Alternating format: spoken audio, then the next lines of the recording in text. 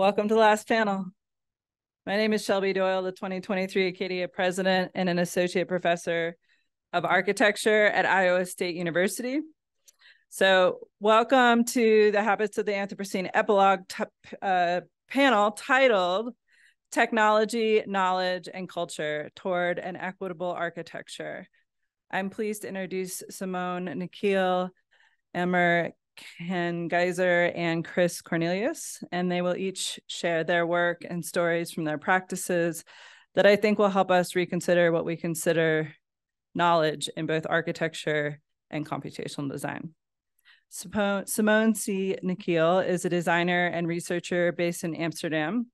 Her practice, Technoflesh Studio, investigates the representation of identity and the digitization of biomass in the network space of appearance.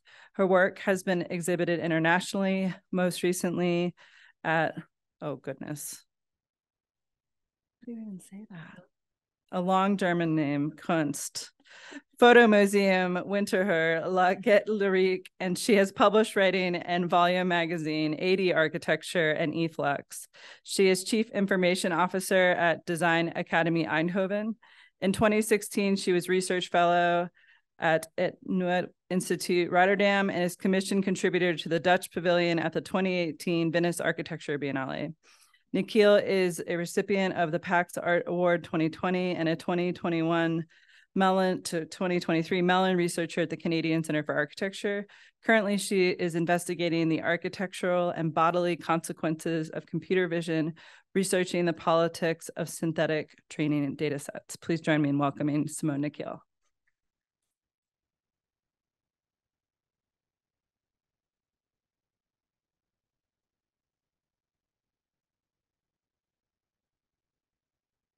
Well, hello. Thanks for having me. Hopefully not everyone is too exhausted, but we'll get through it. So, you know, in some ways, I feel like a guest and intruder. There's different words to a conference such as this. I'm trained as a graphic designer and a photographer, but somehow, you know, find myself between disciplines, and one of them is architecture.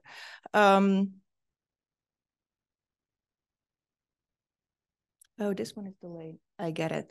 Okay. So what we'll talk about today is a project that started around 2018, and it's called Model Home, which is sort of the larger chapter.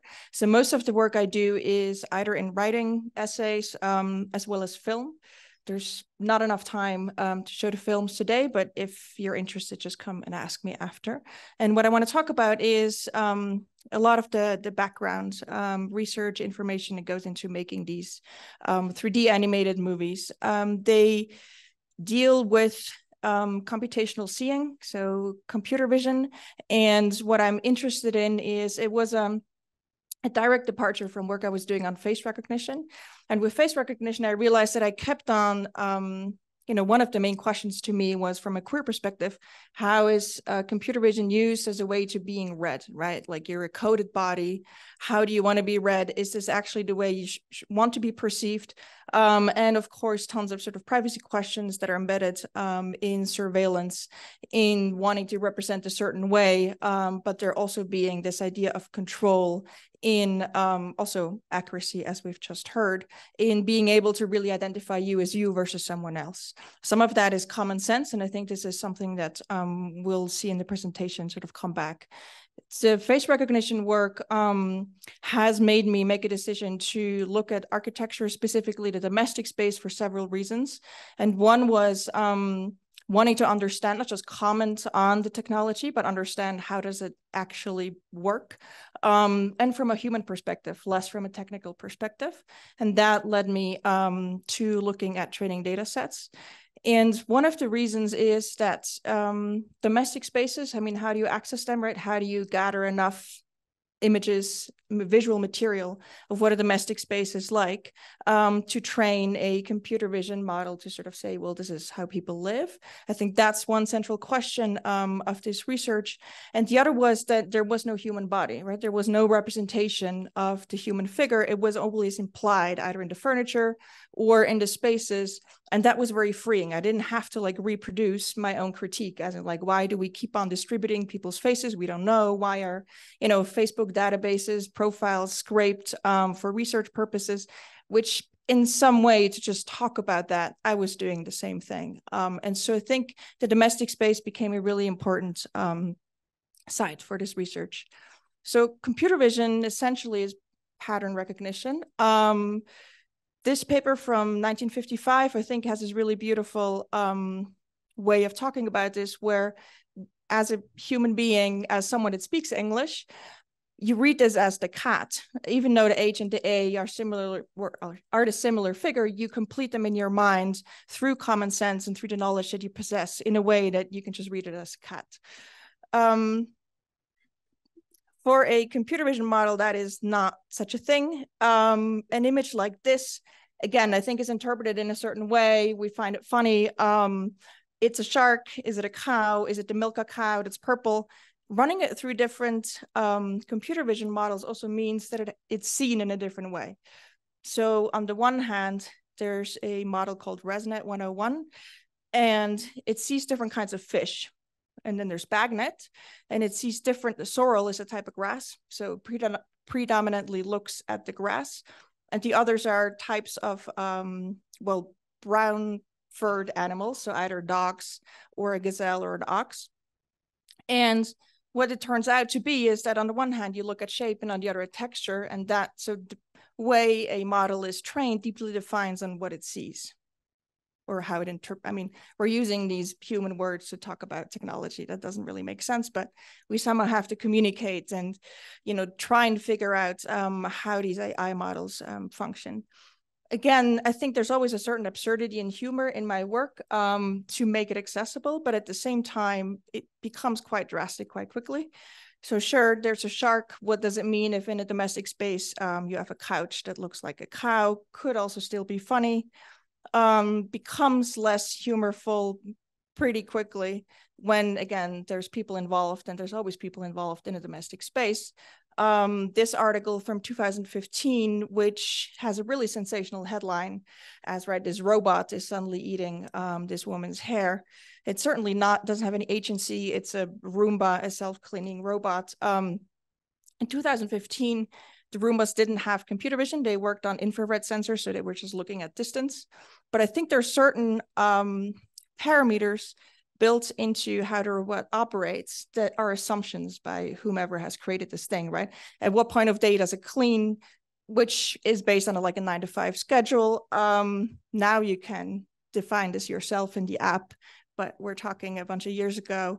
At the same time, was a bed, right? Sleeping on the floor, sleeping on a futon is not the way you sleep. Obviously, a bed is like a raised sort of Western piece of furniture. So there's all of these sort of ideas of not just common sense, but also, again, what do the design spaces look like? And who's defining them to these automated systems? And I mean, again, sort of domestic spaces, I think some of this is speculative. Some of these products already exist. Some might be in your own houses. Some, you know, might never exist. Boston Dynamics really wanted to have the Spot Mini in 2018, at least, as something that would sort of cohabitate with you. Now we've seen it become a completely different animal, which is used by, well, to surveil public spaces. But what they all have in common is that they do have a camera. And the thing I want to talk about is the camera, less the object.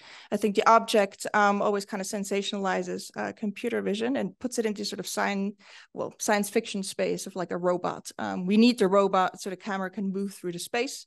But at the end of the day, the robot also needs the camera to navigate. And that relationship is the important one. So one sort of, you know, thing we can talk about today is, at least for me, this idea that computation is the new optics. So that, as Kodak sort of wanted to have in the 50s and the 60s, right, there's not so much a point of capture anymore. There's, I think for the iPhone, there's 1 trillion processes that happen once you actually take a photo before the image appears. So computational photography is in smartphones, but it's a different idea of capture. So optics and this idea of a camera seeing has dramatically changed technology and the ways of seeing. So machine learning is a clean mathematical apparatus that gives the status quo the aura of logical inevitability. The numbers don't lie. And this is a quote from an article that was looking at the way face recognition and computer vision technologies were used in the hiring process, so that you would pre-screen candidates before you would have human-to-human interviews to figure out if they would be a right fit. And this is, for me at least, this quote is directly what I would sort of attack with the research I'm doing. Like, is this actually a logical inevitability? Perhaps, but to what ends? And in what is actually the question you want to direct computer vision to? And so this directly leads me to synthetic data. Synthetic data is the types of data that's used to train computer vision in at least a domestic sense. I think one reason being that there simply aren't enough 2D, so there aren't enough photos of domestic spaces. And who I'm talking about here are, computer engineers that have probably most often not spoken to any designer or a philosopher that similarly have addressed these questions, right? So all of this research happens in sort of a vacuum of solving a computer scientist's question, which is creating an algorithm or creating a computer vision model that can recognize certain objects. But what those objects aren't necessarily questioned. And I think, as we've seen over these 3 days, they definitely are. They're just happening in a different discipline than the ones here. And there's a lack of connection oftentimes between these different research endeavors. So synthetic data is gathered to generate, and what I mean is, like, there's 3D floor plans and there's furniture, accessories, etc. And they're automatically generating architectural spaces, having cameras on sort of pre-calculated trajectories, sort of like paths through these 3D spaces. And the videos that they generate, that then becomes the training data. So ultimately, it's still about a 2D image, but it's frames extracted from rendered videos. And here we're looking specifically at one of these data sets, which is produced by the Dyson Robotics Lab at Imperial College in London.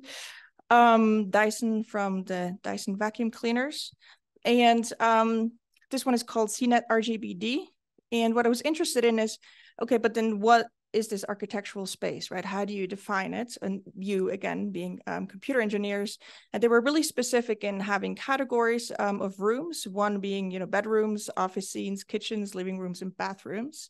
Again, I think there's a huge assumption that everyone lives like that. There's definitely very different living arrangements. Like, I don't have an office scene.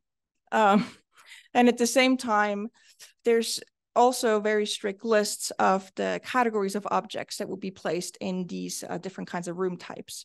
I've just highlighted a few here that stand out. Some we can agree on, something like a chair and a lamp seems pretty straightforward and mundane. But then media player, iPod, like, why is the iPod not a media player? On the other hand, there's gun and sword and toy. Like, are we talking about weapons? Are we talking about a toy? Again, I think there's all kinds of questions that basically they're being treated logically as a category. And the deeper meaning behind them is completely lost. There's no context to any of these categories. And so, for example, taking, this is still out of one of the movies, taking this object of the gun, right, rendering it as a depth image, which we've seen in some of the other presentations. Depth images would just, it's a representation of the distance from a virtual camera to, well, whatever is in the background receding. So the black here is the darkest, the furthest away from the virtual camera, and the light is the closest. So you're not really seeing a gun, you're just seeing distances, and the distance reveals the object. But then rendering it in a different way of seeing, you can reveal the different kind of textures. So in this case, it is a plastic gun, but of course, this could be completely different. And so again, looking at what information is contained within an image, what sort of context is missing or can be added, and also what are the implications of such. One more look at the CNET RGBD datasets. I was particularly intrigued by the image that is circled in yellow. What we're looking at is different kinds of office scenes. The top right image also has this thing called a projection space. So it would have media places or like TVs. And these spaces automatically get textured. And I was particularly struck by this one. Looking in the folders, because the data set is a set of folders that you can open in your Finder. There's two images in projection spaces, so two textures that you can use to apply to these media surfaces. And both of them are from Fox News, which, normally speaking in Europe, I have to introduce what Fox News is. Here I don't. But, there's a sort of question of, is that an assumption? Is that an intention? Probably it's just, happenstance. Like I being, again, just someone doing this job, I have to find textures, images that represent media, TV. Well, maybe I have my Facebook open, I put it in there. I don't think there's so many deep reflections, probably, in how these data sets are assembled. But one of my main questions is there isn't so much annotation on how this happens, right? Why actually are there two Fox News images in there? There's no documentation of the process. Similarly here, we're speaking to one of the scientists from CNET RGBT, which is one of the things I try to do, getting sort of contact, which normally they're kind of confused, like, why do you want to talk to me? And I think for me, that's really important because obviously there's always people involved in making things, and speaking to them about their work reveals a lot about their intentions, about the way they've made things, maybe what they sort of want the thing to end up with, the contexts and the applications. And so this specific case was interesting because they were like very frustrated how there were mailboxes in all of these rooms. They were like mailboxes that are supposed to be outside of the house. They shouldn't be inside. And it just happened that in the way the mailbox was categorized, where it was a box. So like a box is like a mundane object, could be in any room. But it ended up just being that there's also mailboxes in these boxes. I mean, it wasn't like a technical mistake, right? It was just the way that these files were sorted into folders. So again, a still from the video with tons of mailboxes inside. So again, I mean, now we're in an architectural context, but similarly, linguistics has tackled or at least tried to address some of these difficulties. One being this idea of fuzzy borders, right? So that an object always needs a context, and the context defines the way it's named, the way it's seen. Something like, where does the vase begin, or where does the bowl end? Like, where do these objects kind of meet? And there's always a spectrum. Computer vision training sets, at least for now, they can't, there's no context to the data itself. So what happens? Well, first this one. So William Labov, who's a linguist, in 1975 was, he had a specific data set and he asked people with these objects, hey, if it's in a food context, if it's in a neutral context, is it now a cup? Is it a vase? If you put flowers in it, is your cup still a vase? If it has a handle, etc. Really sort of questioning what these, industrial products mean to you as the user.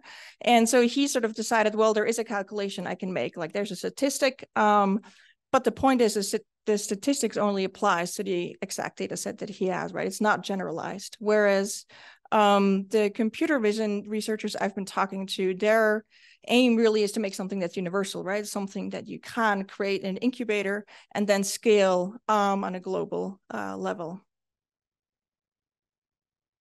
And one more example for this data set is in the group chair, which again feels like something you can kind of, decide upon what a chair is.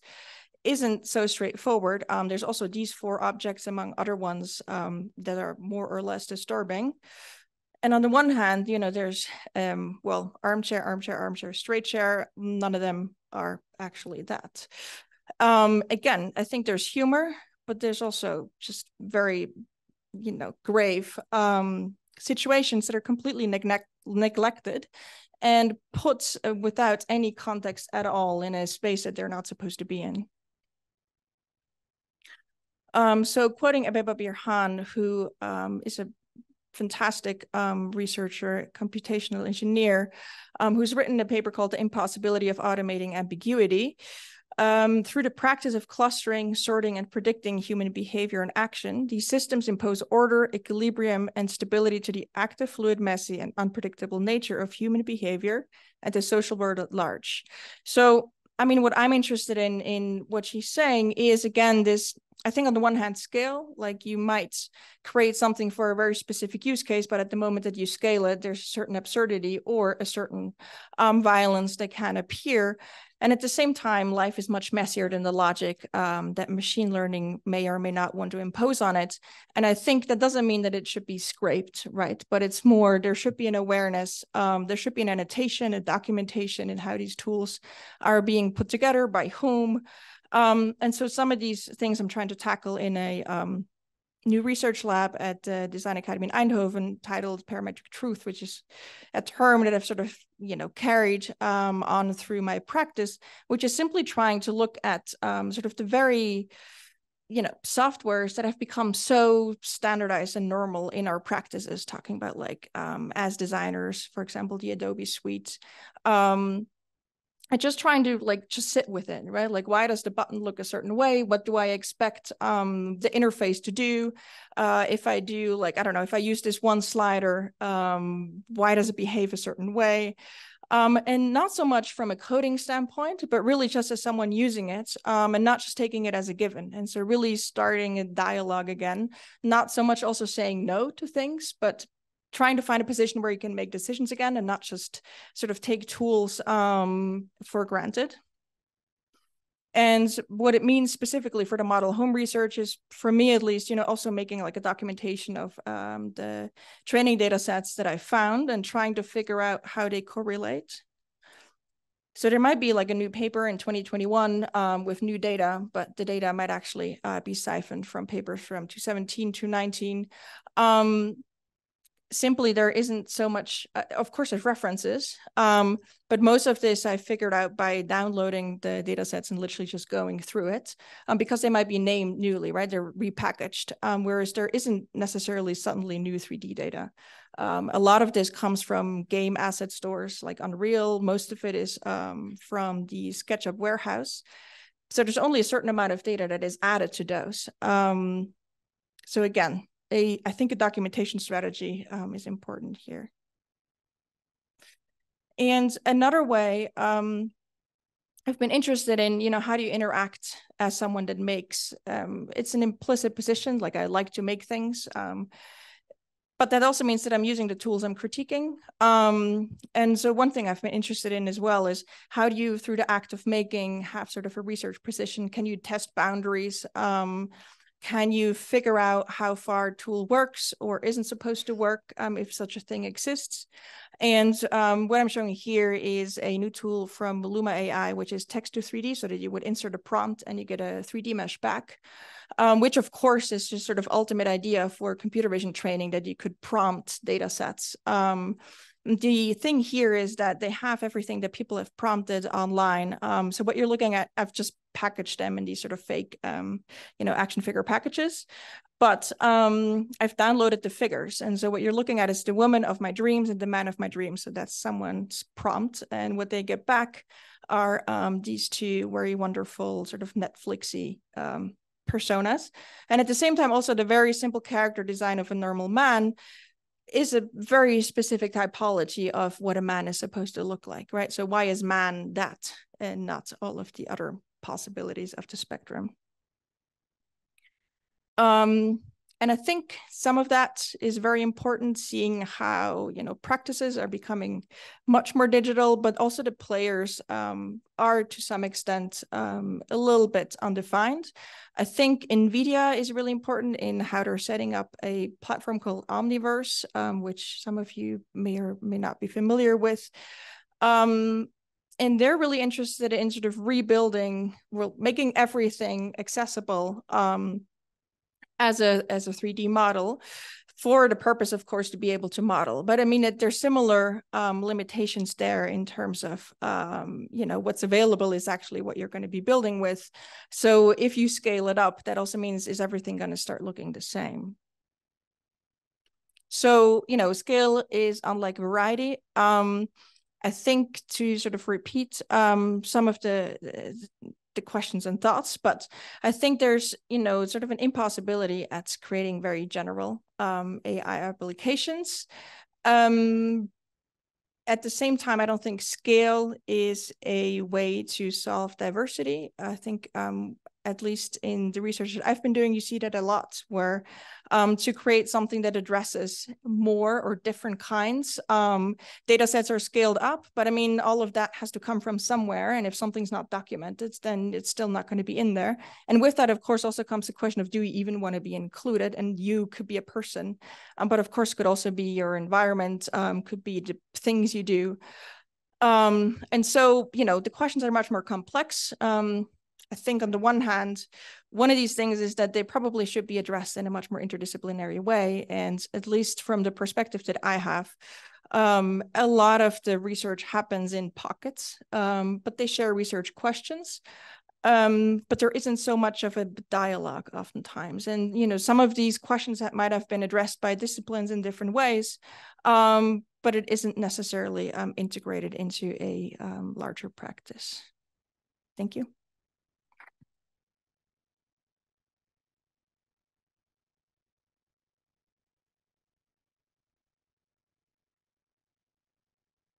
Thank you, Simone. That was amazing.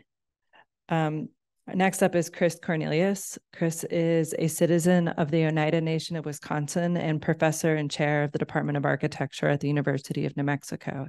He is the founding principal of Studio Indigenous, a design practice serving Indigenous clients. He served as a cultural consultant and design collaborator with Antoine Predak on the Indian Community School of Milwaukee. ICS won the AIA Design Excellence Award from the Committee on Architecture for Education. Cornelius holds a Master of Architecture degree from the University of Virginia and a Bachelor of Science in Architectural Studies from the University of Wisconsin-Milwaukee. Cornelius was the spring 2021 Louis Kahn Visiting Assistant Professor at Yale University. He has previously taught at the University of Wisconsin-Milwaukee and the University of Virginia. Chris is the recipient of numerous awards and honors, including the inaugural Miller Prize from Exhibit Columbus, a 2018 and 2022 Architects Newspaper Best of Design Award, and an artist residency from the National Museum of the American Indian. Chris has been exhibited widely, including the 2018 Venice Architecture Biennale, and Studio Indigenous received a 2021 Architects Newspaper Best of Practice Award, Best Small Practice Midwest. Chris lives and works on the ancestral lands of the Pueblo, Tiwa, and Piro people. Please join me in welcoming Chris Cornelius.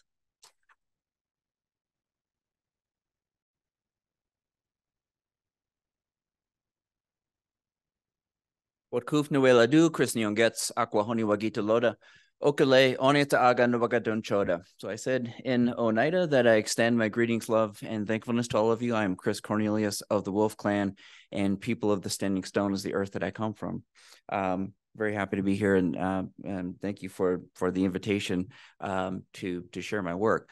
I've entitled my talk Relatives. It is a concept in Indigenous culture that all living things are related, and we speak of all of these things as our relatives, including stones. Stones are our grandfathers. They're just living in a much longer timeline than we are as humans. And I think about both humans and non-humans in how we interact with one another and being good relatives with each other. So I started my practice in 2003 when I was asked to be a culture consultant and collaborating designer with Antoine Predak on the Indian Community School of Milwaukee. It is a K-8 private school.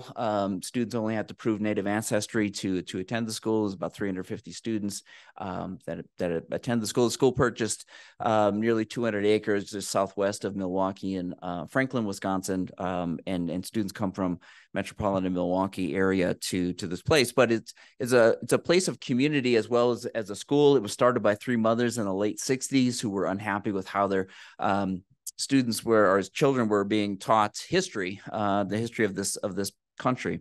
So one of the things that we did on the project, and really sort of my primary role, was to layer culture into the architecture and translate culture of the 11 tribes of Wisconsin that are attending the school. And so one of the things we did was to strip all of the institutional names from things in the school. For instance, they've never called the place that they eat the cafeteria. It's called Feast. This is the student entrance. It's called Migration. And school opened in 2007, and they still call those things the same names today. And so largely my role was embedding the culture into the architecture. These tree columns were harvested from the Menominee Nation in Wisconsin. Many of them are over 300 years old, and they hold stories that are pre-European contact, and they're inside the school to begin to tell those stories. One of the images that I created early on in the project was this vertical graphic of everything from the site all the way up to the moon, really understanding that when we're creating architecture in a place, we're intervening in a system of reciprocities, and how does the work interact in those reciprocities, and then what lessons can we learn from our non-human inhabitants? What lessons can we learn from animals that burrow into the earth? There's a depth of frost in that area of Wisconsin that's 4 feet. Where are the animals, birds, butterflies, bees, everything that is migrating across the air? Where are the seasonal winds? Where does airline traffic happen?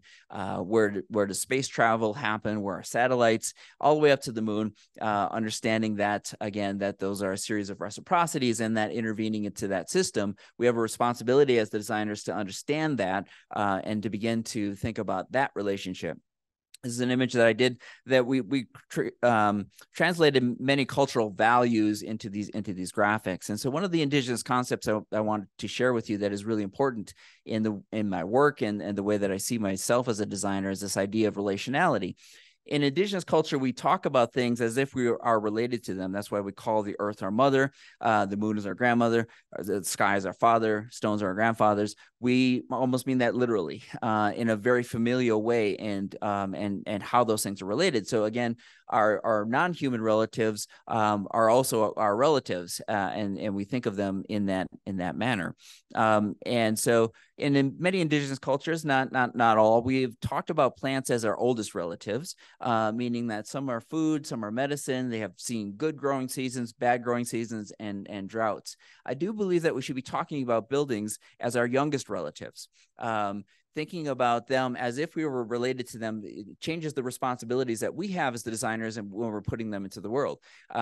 If we think about it, they're very much like children, right? They produce waste. They consume a lot of resources. They breathe, they sweat. We need to think about those things in the ways that we're putting things into the world. And so for me, this is how I began to think about architecture as if it was, as if we're related to it. Early on in my career, too, shortly after the Indian Community School, I started to make these models and drawings, and I was trying to escape this idea of design, especially for indigenous people, as everything is a metaphor for something else, but really thinking about things. For instance, what if we weren't clear about who or what made this thing or designed it? Was it a human? Was it a non-human? Was it some other sort of phenomena? Was it things that understood nature and weather in ways that we couldn't as humans? I made them in these found boxes. I thought of the boxes as being similar to the architectural site, right? It has a history. It is confined. We can't make it bigger. We can't make it smaller. It has all these other contingencies. And instead of making humans as the scale figures, I started to put animals in them. And in this, I'm not really answering the question of whether this deer is admiring this thing, has just happened upon this thing, has designed this thing. All of those things are in the realm of possibility. And so some of these are like three-dimensional sketches. I was sort of building them as I was designing them. I cast these plaster landscapes for them, and really started to think about what if I didn't try to make a thing as a metaphor for another thing. Some of them started as drawings. Some of them really quick sketches, like this one on the far left. I was thinking about what if cladding was like feathers, if it interacted in that way. In the middle, what if I started to play with the moire pattern of these mesh, and what if I had put a thing in a box that was intended to open and close, but it could never close again. And it was really just a seat to see the moon and begin to think about that. So it really started to, I started to see this as a kind of almost athletic conditioning, meaning that it was preparing me for the race. It was preparing me for the competition, expanding my ideas about architecture. And when I was teaching, I talked to students about that we should be using all cognitive parts of our brain, even the ones that are subjectivity. And it's one of the things I think we don't normally teach our students to do very well, but it is something that I think about. I then did a series of drawings that I call the moon domiciles. They're all based on my tribe's moon calendar. There are 13 moons.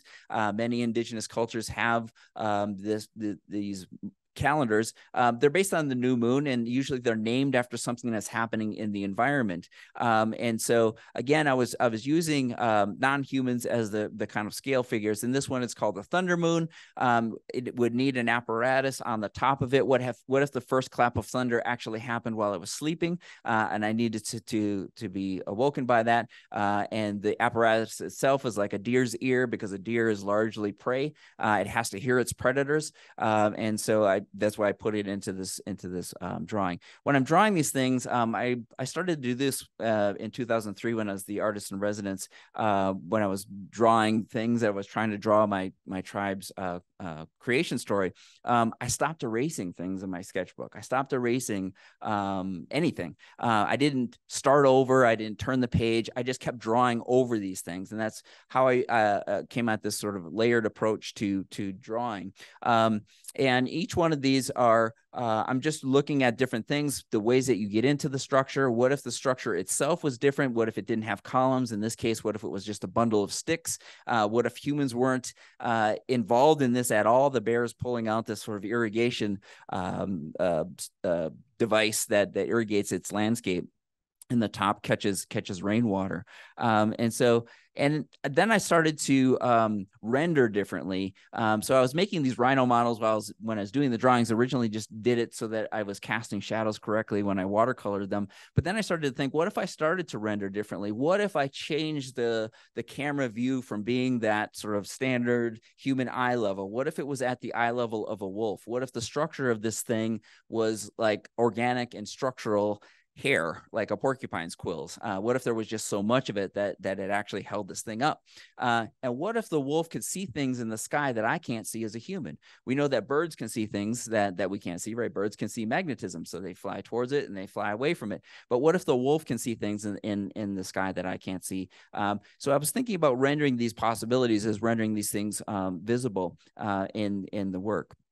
In 2018, I did this installation. It was part of a residency at the Bookworm Gardens. It's a children's literature garden in Sheboygan, Wisconsin, just north of Milwaukee. And so I wanted to explore this idea of the trickster in Indigenous storytelling. And the trickster is usually an animal. Sometimes it's some other sort of phenomena, but the animal does things to teach us about our own humanity, teach us things about greed, vanity, gluttony, those kinds of things. It might eat too much. It might hunt things it's not supposed to hunt. It might think that it's things that it's not. For my people, that it's a fox. And so the structure itself, it doesn't really follow any sort of form. It doesn't have a program because it's in this children's literature garden. I wanted children to see it and then start to tell their own stories about it. And I happened on a young woman while I was making the thing. She didn't know I was the person that was making it. And I asked her what she thought about it. She said, well, it looks like it's from a movie that I don't know about yet, or it's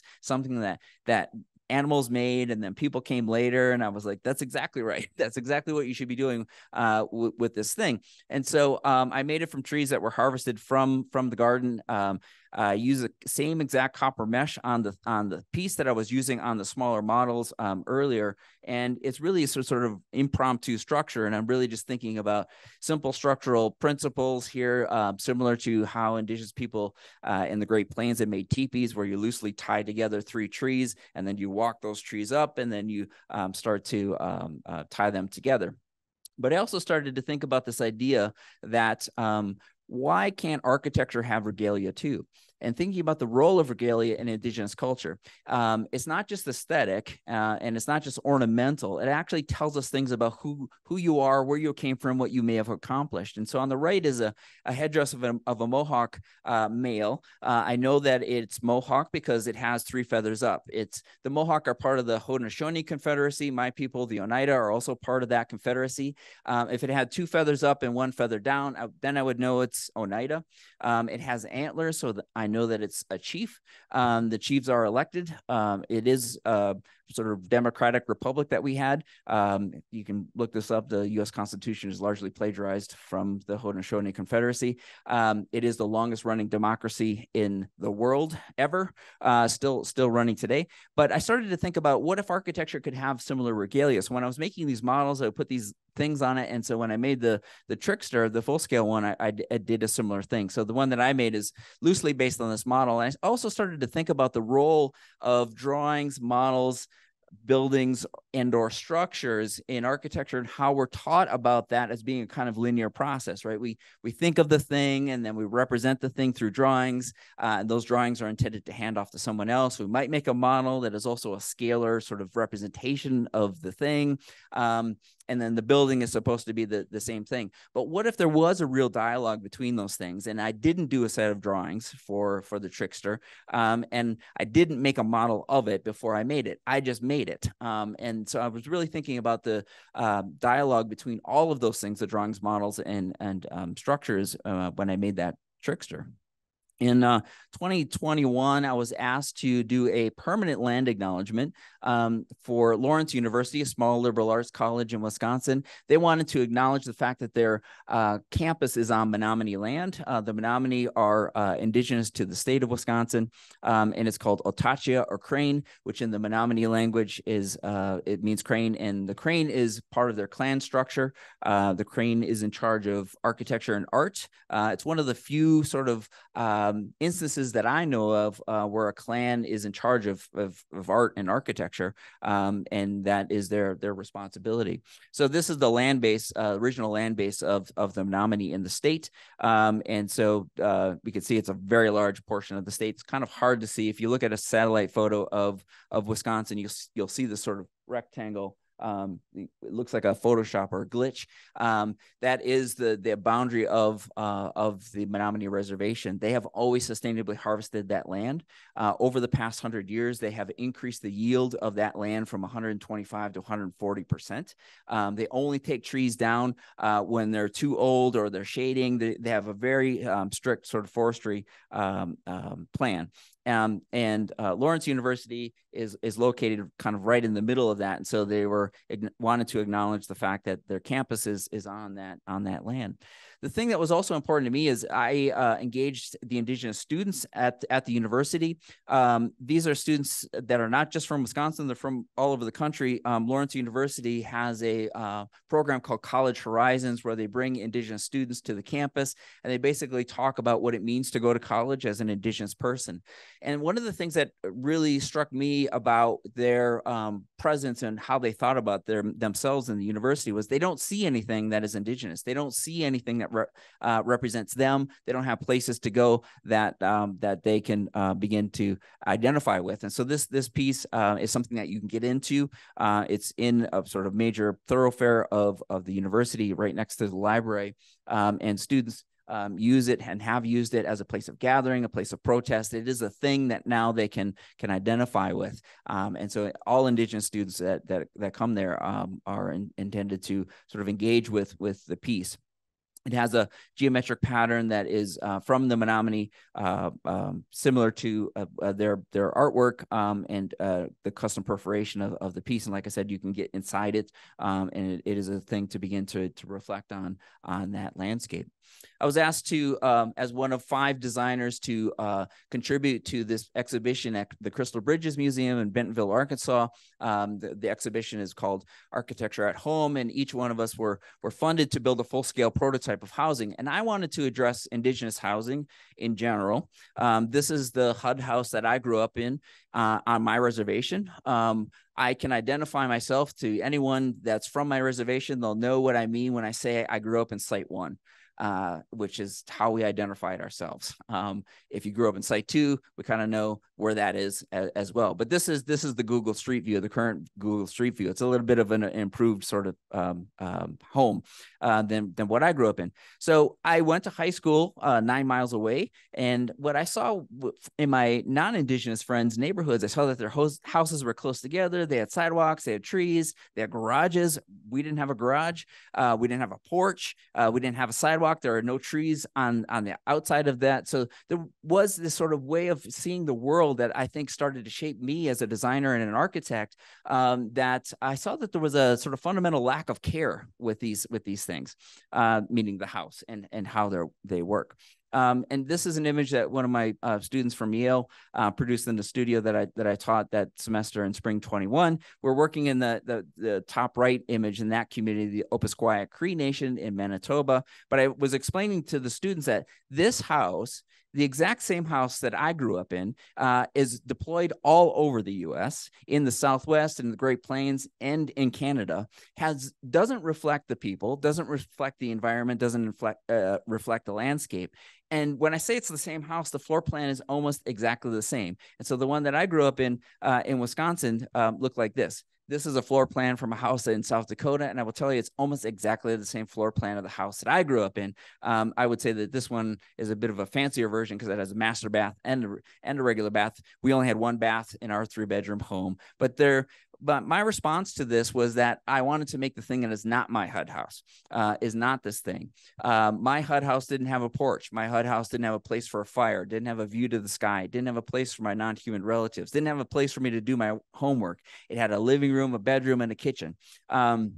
And thinking about Indigenous space, I was thinking about how if we didn't have these kinds of spaces, right, like a bedroom, a living room, kitchen, what if we had open spaces of production, culture, ritual, diplomacy? That's what Indigenous dwellings actually were. And what if our non-human relatives could also be housed in these things? What if I was making habitats for them as well? And so I created these renderings that show a bear and a wolf coming up to the house. And then this is the prototype that was built, and we installed it in August of 21. I think it's going to be deinstalled sometime next month. But I was thinking about this as a modular thing as well, that the housing didn't reflect how we lived on our reservations. In many cases, you might have multiple generations living in a home. You might have adult children who have children for a period of time. My grandmother lived with us. I slept on the couch. She slept in my bedroom. So families can expand, they can contract. And what if we built these in modules where we could add a bedroom, or we could take a bedroom off, or we could have basically what is a accessory dwelling unit where my grandmother could live?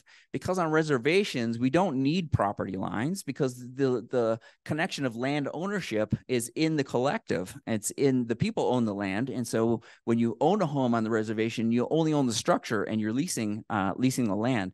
But what would that do to the shapes of these homes, and what would it do to the ways that we begin to live? So this one, instead of, I didn't have the budget to build a sort of big masonry hearth, so I built this big steel frame to stand in the place of that hearth. But the idea that is a place of fire, and that fire is a place of council. It might be a place of cooking. It might be a place of ceremony, and all of that happens within the home. And so this house has the regalia of my culture on it. My HUD house did not have those things, and beginning to think about how that actually works. These are jingles that are on Indigenous women's dresses. So it's kind of a pan-Indian culture at this point, but it is intended to begin to signal you're dancing and walking. So they're usually sewn onto a dress, closely packed together, and they make a noise when women are dancing. On the inside, I'm trying to bring in light in different places. My HUD house didn't have any light on the inside, and it didn't have a view to the sky, and this one does. So I'm bringing light in high and low. And so this idea of the view to the sky is usually coupled with the fire or with the place of ceremony. And I'm just trying to tap into those things within Indigenous architecture. So these are images, historical images of architecture all all over the country. My people are in the lower right there. That's a Haudenosaunee longhouse, and it has a hole in it for where the smoke comes out. This is a term that I wish I had invented, but it's indigenuity. This idea that indigenous people were really highly sophisticated builders, but they had spaces that you could have a fire in and let smoke out of. So my house has that as well. And thinking about my non-human relatives, we did this rendering early before the project was built, put this deer on the porch, and then there's a snow owl in the hearth looking for its prey. But one morning when I came to the site during the installation, I saw these deer tracks that were walking right up to, and they disappear. So that means that the deer either went into the house, definitely went on the porch, but it wasn't afraid of the thing. And someone else sent me an Instagram video of deer walking up to the thing. And that way, for me, it confirms that I'm trying to be a good relative to this thing, right? The sort of little ledges on the openings were there for birds to think about nesting in. And the last piece I want to show you is a Guidaze, which means stranger in Oneida. This will be opening at the Chicago Architecture Biennial on Wednesday, is currently being installed as we speak. But I wanted to approach the idea of land acknowledgement slightly differently because I've been asked to do these things in other communities.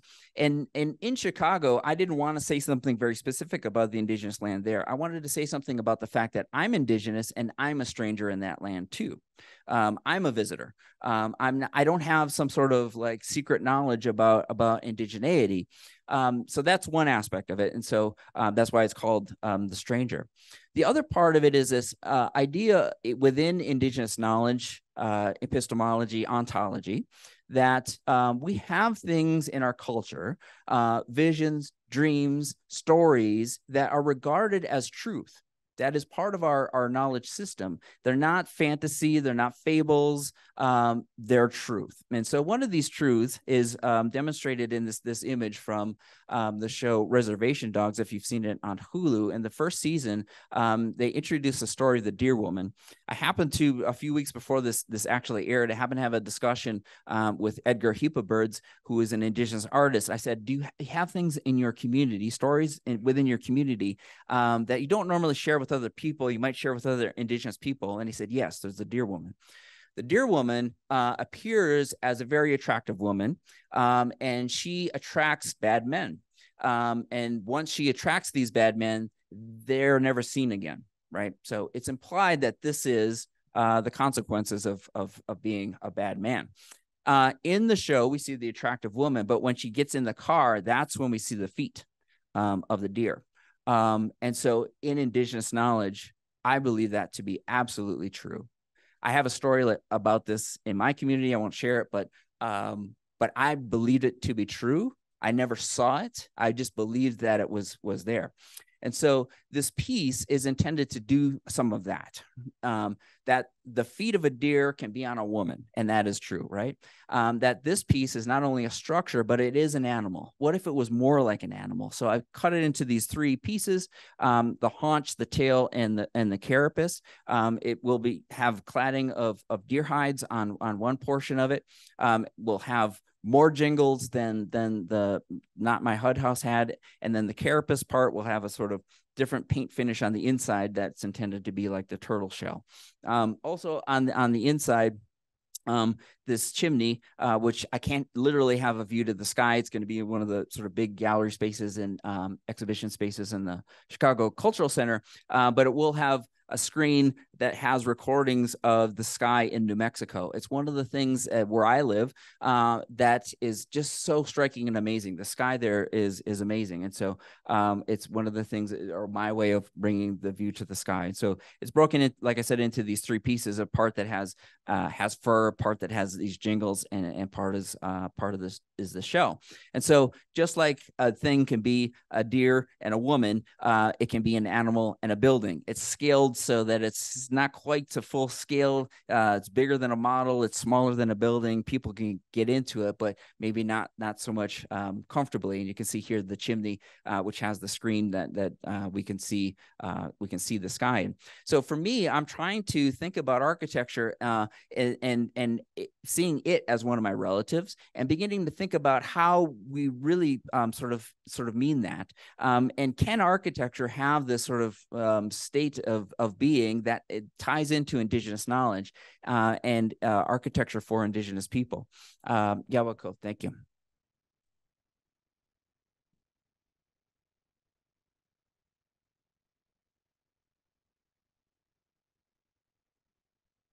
Right. Thank you, Chris. We have one last speaker who will be joining us online. All right. A.M. Kanngieser is a geographer and sound artist. They are a Marie Curie Research Fellow in Geohumanities at Royal Holloway, University of London. Their current projects amplify movements for self-determination in the face of ongoing colonization through research extraction, environmental racism, and ecological disaster in Oceania. They are author of Experimental Politics in the Making of Worlds and Between Sound and Silence, Listening Toward Environmental Relations, which is a forthcoming text. Their audio work has been commissioned by Documenta 14 Radio, BBC Radio, ABC Radio National, the Natural History Museum London, and Deutschland Radio, amongst many others. Please join me in welcoming A.M. Kanngieser. Hi, and thanks for having me. I'm coming to you quite late at night where I am in the UK, so you might have to bear with me. I might be a little bit slow, but yeah, it's been really interesting listening to the talks tonight. And I think similarly to Simone made a comment about being a bit of an interloper into the discipline. So I am, I suppose, architecture adjacent as a geographer. And when I was invited to come and speak, I was invited to come and speak specifically around the ethics of encountering the Anthropocene and the long engagement, I suppose, with the ideas of the Anthropocene and case studies, particularly from a geographical perspective. So that is what I will be talking about. So I'll just begin with a little story to kind of give some context to the work that I do. In 2018, I was invited to visit AM, is your microphone on or are you muted? No, my microphone's on. It's on. Can you not hear me? Hello?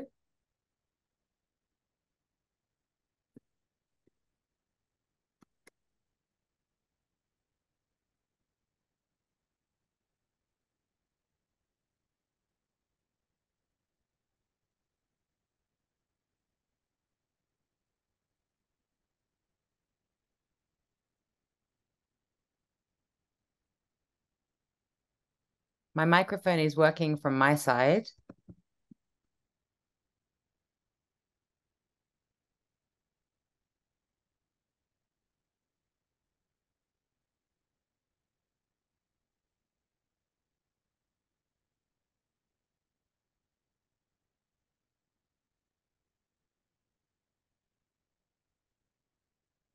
Right now. Hi, can you hear me? Yes, we can. Okay.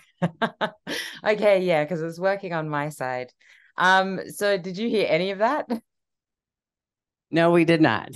Oh no. Okay. Well, I'll just recap it very quickly. I was just saying that so I am adjacent to architecture as a geographer. And I was invited to come and speak to you about the ethics of encountering the Anthropocene and the ideas of the Anthropocene, I suppose, as held in geography, in thinking about engagements with the Anthropocene through case studies. And so I wanted to just begin my talk with a little bit of a story about how I came to do the work that I am going to be talking about today and the work that I've been doing for quite a while. And so the first image here is of the island of Kiribati in the Pacific. And I was invited to Kiribati in 2018 to visit communities there. And Kiribati, for I'm assuming a lot of you don't know, is located around about 1,000 miles from Hawaii. A big ocean state, Kiribati holds a land mass of around 315 square miles, but an oceanic economic zone of 1,328,890 square miles. Tarawa, which is the island that you see here in this image, is the most inhabited of the islands, and it peaks at around about 3 meters above sea level. I went to Kiribati in part to meet with Dr. Teveriki Tiero, who was a renowned scholar, poet, and educator who had directed the Oceania Center at the University of the South Pacific in Fiji for many years, before returning to his homeland, where at the time he'd been planning on running for government. Teveriki spoke with me at great length about the status of Kiribati as one of the already most critically affected frontline nations. And when I was speaking to him, I asked him what was a lesson for non-Pacific Islanders to learn about understanding everyday life there. And he said to me, 2 ears, 1 mouth, don't talk too much, learn to listen more, not only to hear, but to be able to develop another thing, and that is to be able to interpret. These things are different. They occur at different levels. The hearing and the interpretation of the sound, it's very much part of our world. So I wanted to begin with this invitation from Teveriki, who has now sadly passed, to listen, because it's widely emerging as a methodological concern in approaches to understanding our continuing planetary existence. In her book, Undrowned, Black Feminist Lessons from Marine Mammals, Alexis Pauline Gumbs asks, and I quote, "How can we listen across species, across extinction, across harm?" And I think this ties in really nicely to what Chris has just been talking about. The question posed by Gumbs is one that many of us are already actively grappling with: the catastrophes of climate crisis, expressions of the colonial capitalist violences of white supremacy are multiplying rapidly, and the urgency to do something sits in tension with a lack of knowing what to do and how. While disciplines invested in tech are trying to forge ahead through ostensibly sustainable and green solutions, the arts are trying to communicate what is oftentimes barely comprehensible, let alone easily distilled. It is apparent that the more interdependent orientations are needed, which foreground how people and communities relate to the earth as a part of the earth. So in my work as an interdisciplinary sound artist, geographer, and writer, I develop practices of listening and attunement to approach the relations between people, places, and ecologies. My training as a geographer informs how I come to the sonic field, because I'm interested in deconstructing what it means to listen to and make sense of, and translate the sounds of environmental and human entanglements through the assumption of an Anglo-European onto-epistemological lens. A crucial aspect of what I do is situating how I listen as a white European Australian and how I inhabit place as a settler colonizer. My work is grounded in a commitment to finding ways to be in what Métis professor Zoe Todd, who I work with, calls good relations with where I am, and most crucially, knowing the boundaries around this and what it means for how I comport myself in the communities that I collaborate with. So for the past several years, I have been speaking with communities. Sorry, I'm just going to check the... Okay, you can hear me on Zoom. Good. For the past several years, I've been speaking with communities about the impacts of the climate crisis in the Pacific and examining how European colonization through resource capitalism and environmental racism exacerbates these. My orientation in this is toward the everyday ways that communities determine their own practices of liberation and care within and despite ecocide. In my work with communities on climatic crisis and survival, I prioritize listening to contested and difficult environments with sensitivity. This listening doesn't just mean the physiological and psychological process of hearing. It's listening also to the silences of expression by people and environments, and attempting to understand how to interpret these appropriately across local and global contexts. So briefly, what I want to emphasize in the talk that I'm giving to you today, well, tonight for me, is how over the years, my collaborators and I have slowly and very carefully implemented what we've been told, particularly in putting this into the space of artistic production. So I'm going to be focusing on our upcoming large-scale audiovisual installation, Oceanic Refractions, which is co-produced with Fijian artist Amer and Niquille. And this piece is launching in January 2024 next year in Berlin across two long-standing European art and media festivals, Transmediale and CTM. So Oceanic Refractions emerges from years of consultation, preparation, and consideration of what it means to ethically share frontline stories to audiences with different ways of knowing and being. Oceanic Refractions has its foundations in a longer-term project, Climates of Listening, which I began in 2015, working with predominantly Pacific women, queer and transgender artists, organizers, and scholars to amplify movements for self-determination and liberation in the face of resource extraction, environmental racism, and ecological disaster. The Pacific region is susceptible to a number of devastating changes, including sea level rise, erosion, intensifying drought, floods, earthquakes, cyclones, and tsunamis. Along with intersecting challenges such as economic development, health epidemics, and under- and unemployment, nations of the Pacific, like other small island developing states, are held up as case studies for vulnerability. Through this lens of vulnerability, the Sea of Islands, that Pacific poet and educator Epeli Hauofa spoke about, becomes reduced to the limited perspective of what he calls islands in a far sea, which emphasizes remoteness and marginality over self-determination and autonomy. To counter the narrow definitions of resilience and vulnerability that the region tends to get pushed into through government policy and NGO discourses, the project seeks to showcase the nuanced and variegated ways that people understand, produce knowledge about, and collectively attend to their lived experiences of ecocide.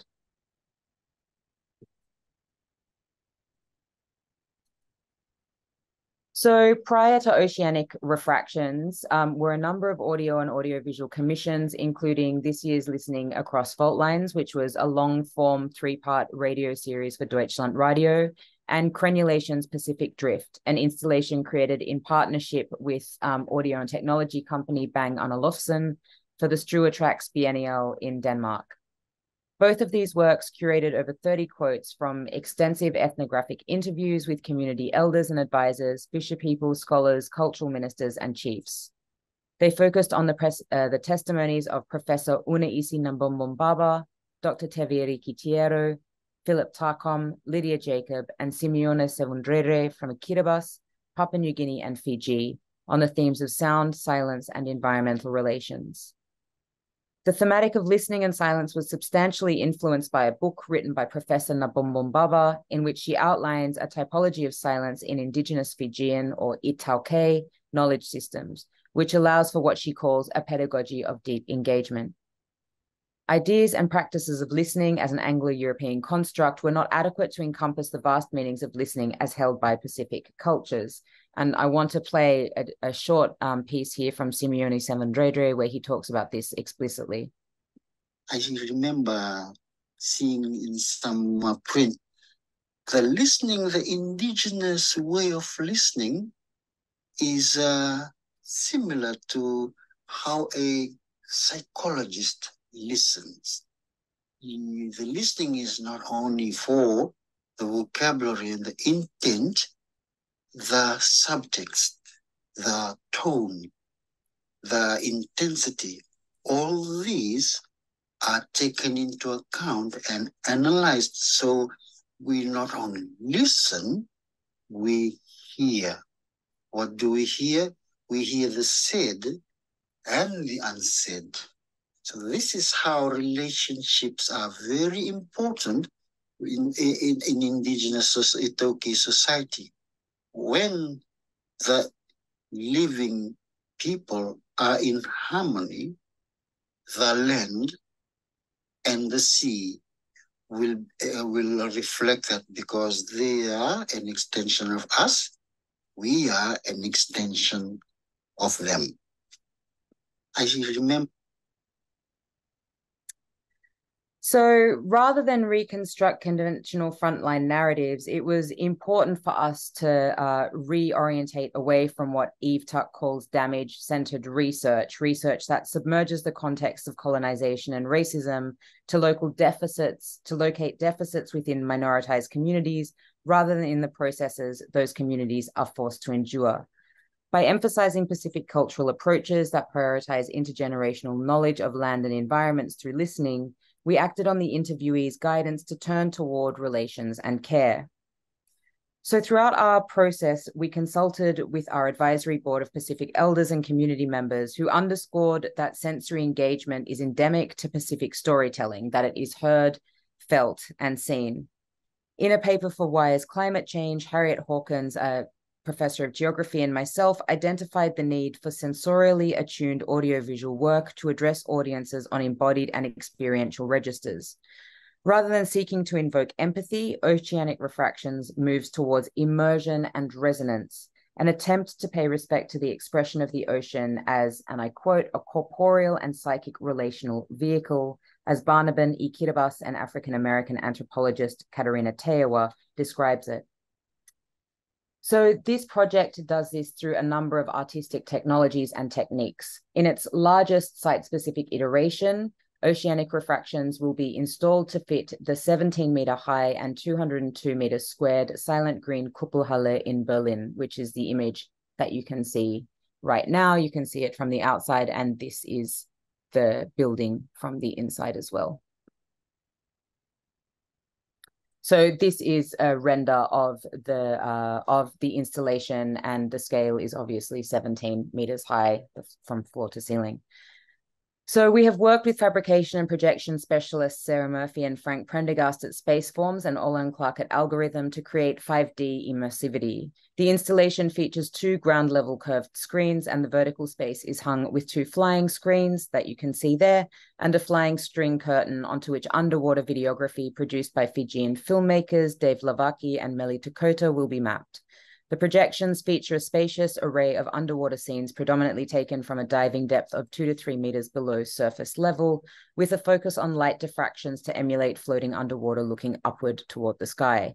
We are also working with olfactory artists to create the oceanic sense choreographed with the audiovisual storyline. The audience are situated on custom-built moving seating that mimics the ebb and flow of currents and drift. This movement is intensified through the use of transducers that reverberate with the sound composition. And I want to stay for a moment with the sound composition because this is my area of expertise, and I am also co-composing the sound. The surround sound multi-channel audio, which is, as I said, composed by myself and musician Joseph Kamaru, comprises experts from the testimonies of Una Isi Nabombombaba, Tevi Rikitiero, Philip Tarkom, Lydia Jacob, and Simone Sevendredre, considering the cultural significance of water, marine subsistence, sea level rise, and practices of listening to the ocean. The field recordings featured in this composition come predominantly from the places where the elders we are hearing from reside, and there is an ethical and spiritual importance in keeping the integrity of these sounds and voices in this in-placed relation. And this is explained by Tevi Riki, which we can hear here. If you look at the environment, it's part of the land and everything that surrounds her. In fact, in Kiribati, if you look at the language very closely, the word for people and the word for land is the same. We call it Teapa, ABA. You can talk to Teapa and you mean land. You can talk about Teapa and you mean people. So there's that very close connection between land and people. If you look at the environment,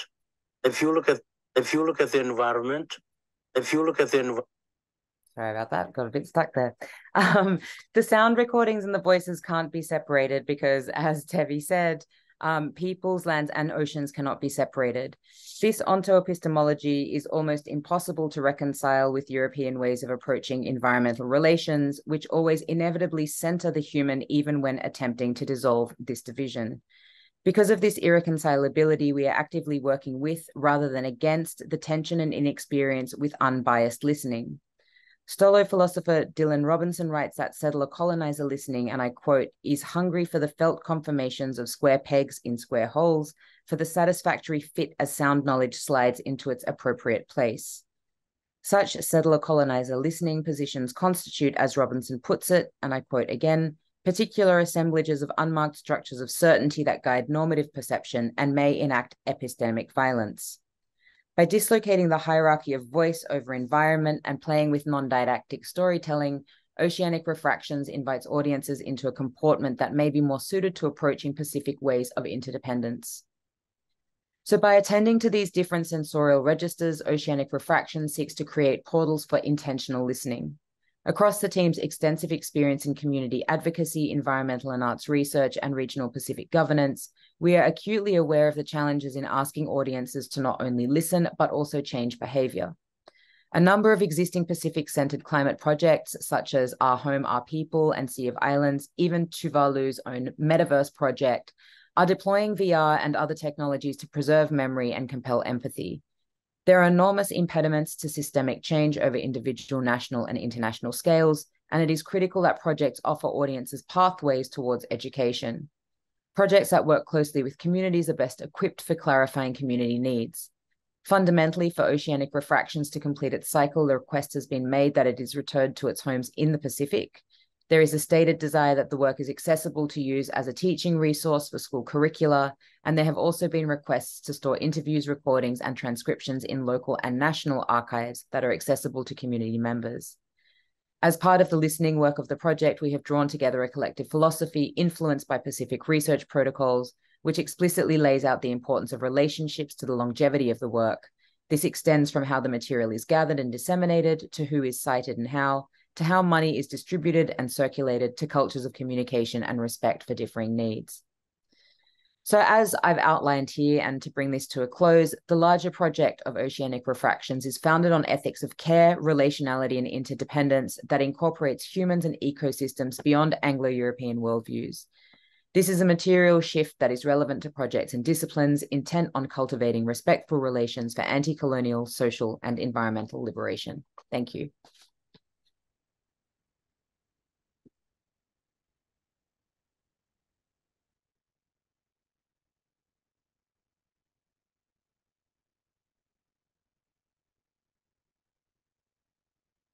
All right, does anyone have a question to start us off? Oh.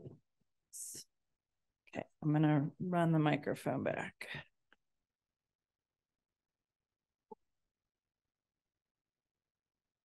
Hi, I have 3 questions for Simone. They're kind of built on top of each other. I'll try to be as brief as I can.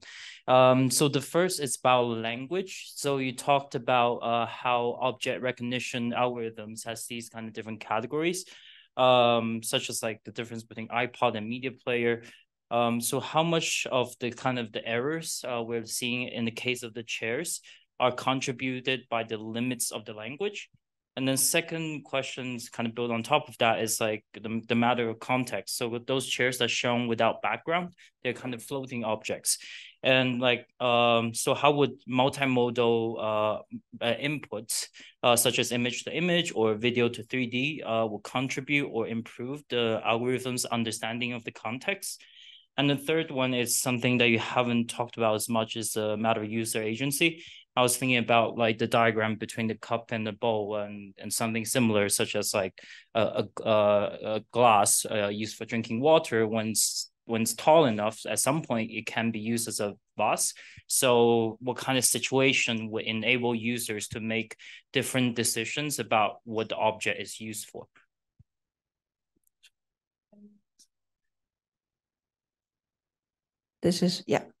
Thank you for these questions. I think the first one on language, I mean, it's also important to point out that at least the specific data set that I showed, but also otherwise, the ones I have access to are in English. That doesn't mean that there's no others. It's also my own limitation, as in my mother tongue will be Swiss German. There's definitely none because it's not a written language. German, but there's none that I'm aware of. So I think, first of all, it's sort of my level of accessibility in terms of just being able to like type stuff and like find things. But I think a similar situation is reflected in at least the data sets that I see, where the research communities often also are multilingual, right? But English becomes a little bit of a default in terms of how these objects are labeled. And yeah, that is a very limited source of knowledge to that effect. I mean, you know, different, as we've seen in the other presentations, I mean, there's many different ways of interacting, calling, you know, naming the world. And so I think one of the really obvious questions, I'm sort of obsessed with this object of the chair.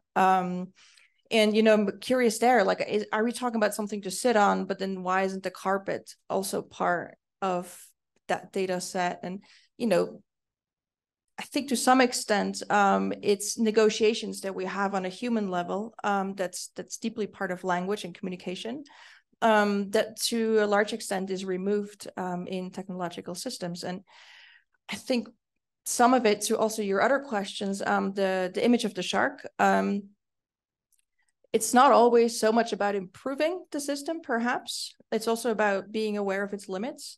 So I think, you know, yes, the Roomba can be fed with more and different kinds of languages with different typologies of a bed. But will it ever encapsulate sort of the vastness of a lived experience, the vastness of like different cultures, DIY? Do we, I guess there's only this sort of very general we, but is that even a sort of a solution that is something to strive forwards? I personally would think no. It's much more interesting to have tools that are incredibly specific, being aware of their limitations and being able to use them to their abilities in whatever space necessary, rather than trying to solve all. And at least as a designer, I think that's always a little bit of a strange position, because it's sort of, well, now make it better, right? Sort of you've identified the design problem and now go and make a solution. And I think at least my own position is so much more always as in, well, I just have tons of questions and I don't know how this works. But let's start there. And then sort of through realizing and annotating and sort of understanding how something might have become what it is, being able to figure out its application. But yeah, thank you. Another question? Oh.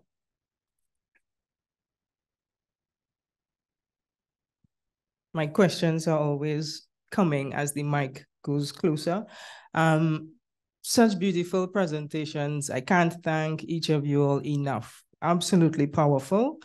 And what I'm thinking about in all your presentations is how through your work, you're showing us the intelligence of humans, in that you all are able to bring together histories, fables and folklores, sound in ways that technology, the trope of technology is distilling, abstracting, and separating these things to understand them. But in all your works, you're showing how we as humans understand these things deeply in ways that technology cannot, or how we think about discretizing things in technology. And so with that in my mind and your very grounded ways of acknowledging humanity, the environment, and its knowledges, what are your approaches, positions, now position is a strong word, approaches or thinking when it comes to, in our field of computational design, technology, what are your approaches to how you think through, think with, and use technology in your projects? At least for me, I think that, you know, one of the things that, at least from my understanding, my own cultural understanding, that I tried to share is that we never saw humans at the top of the pyramid, let's say, right? That humans did not have dominion over nature, as explained in the book of Genesis. That's not how we saw these things, but we saw this as in relation to one another.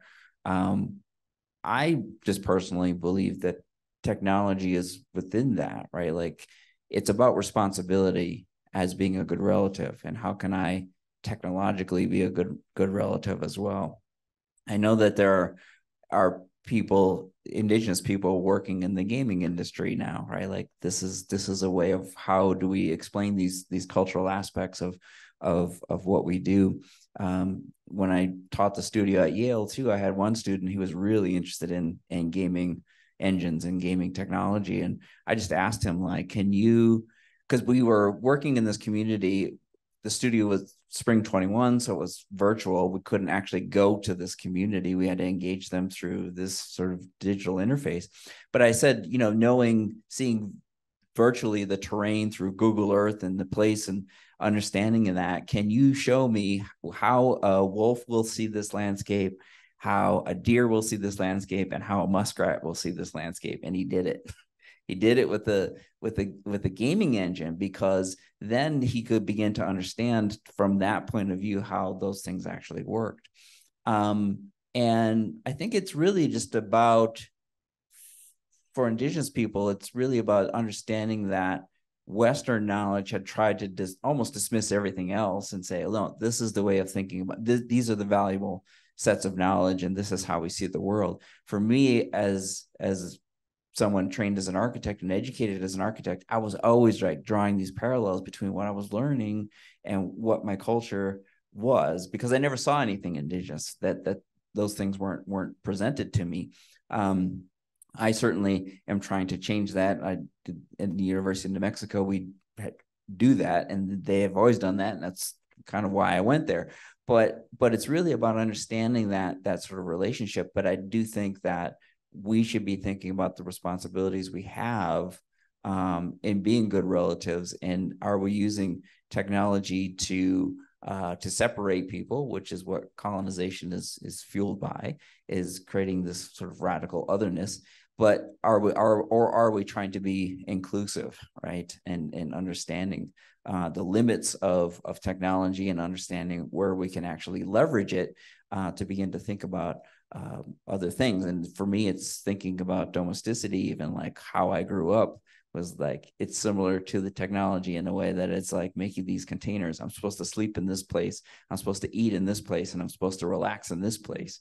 And I can't do the other things and anywhere else, right? Like I can't do these other things. When where I grew up, everyone was hacking their house, right? Everyone's hacking their home to like, how am I going to do my homework if where am I supposed to do that? You know, if there's no space to do that. Someone told me the story of Indigenous housing that they had engaged in the Great Plains. They saw this house, and it had a huge hole in it that went into the bathroom, and they're like, how are you living like this? Why is that hole there? And the guy said, well, how else is my horse supposed to drink? The horse walks up to the house, puts his head through the hole, and he can drink out of the bathtub. That's how things were working. So people were adjusting, right? People were adjusting the landscape. And what I'm advocating for is for us to begin to think about how can we make better suited environments for fostering culture and connection. But I do also think that certainly I have colleagues that are working in the realm of technology, and I have an artist friend that she does a lot of AR work and in parks and engaging, so that thinking about Indigenous stories seen through the lens of technology is not a foreign thing, right? It's not something that is displacing that activity and way of knowing and understanding. It's actually just helping really augment it. Yeah. AM, do you want to take that question too? Yeah, thanks for such a wonderful, generous question. I can't see you, but thank you very much. I think it's a really interesting question, especially thinking about, again, like, as I said at the beginning, I come at this as a geographer and as a social scientist. So I am not an architect. So the kinds of questions that concern me are about the material histories of technologies as well, and obviously I'm thinking as well of what is currently happening in the world and the way that different technologies come out of military R&D. A lot of sound technologies that I am using have a very brutal and violent history, particularly in engagement with Indigenous communities. Like sound and recording technologies, come out of military R&D and have been used in ethnography, in anthropology, in disciplines to, create particular kinds of knowledge and to, I suppose, render particular kinds of knowledge knowable and authentic in particular kinds of ways. So when I'm using technologies in my work, I'm always thinking about what are the histories of the technologies that I'm using and what do they carry with them? You know, what do they communicate with them? You know, obviously, if you're working with sound technologies and recording technologies, there are very big differences between using technologies with people with, you know, with permission and with consent, and also things like eavesdropping and surveillance and things like that. So those are concerns that always sit with me when I think about the technologies that I'm using within this work. Another thing that I really do need to comment on as well, you know, particularly in working across the Pacific, that what is the access to technology of the people that I'm working with? In a lot of the places that I work, there is very limited internet access. You know, internet is hard to come by and it's extraordinarily expensive. So even when thinking about, you know, making things like websites or you know, putting audio online and things like that, who is actually going to be able to access it? How is it going to speak to the audiences that I am speaking to and I'm working with? How is it actually going to be engaged with by the communities that I'm working with? And I think one of the things I've been thinking a lot about recently, and it's probably, you know, something that not many people are aware of, is like I mentioned in my talk, the situation of the island nation of Tuvalu making a version of itself in the metaverse. And if you think about what that actually means, Tuvalu is one of the lowest lying island nations in the Pacific, and along with Kiribati is probably the most at risk and under threat island in the Pacific due to rising sea levels. So Tuvalu has decided that because the land is very likely very soon to no longer exist, that they will make an iteration of themselves in the metaverse to be able to, you know, keep tradition and culture alive in that kind of aspect. And I think, you know, something like that, that's far too big for me to be able to speak on, you know, like that, the tragedy, the absolute tragedy and the absolute violence of a situation like that coming to pass imminently, you know, is something where we do have to think about, you know, like, yes, there is absolutely fundamentally a role for technology there and a fantastic role as well. But at the same time, you know, practices like deep seabed mining, which are necessary, and different forms of terrestrial mining, which are necessary in order to create and get the material resources and parts to create the technologies that we often take for granted, you know, also contributing to the environmental and ecological destruction that are then, you know, causing places like Tuvalu to make iterations of themselves in the metaverse to be able to continue into the future. So I think for me personally, the questions of technologies and the kinds of technologies that we use are really complicated ones. Yeah. All right. I hate to cut off this conversation, but unfortunately we have to. I think that we've been left with some really beautiful and urgent thoughts about the future of technology. So if we could give everybody a big round of applause.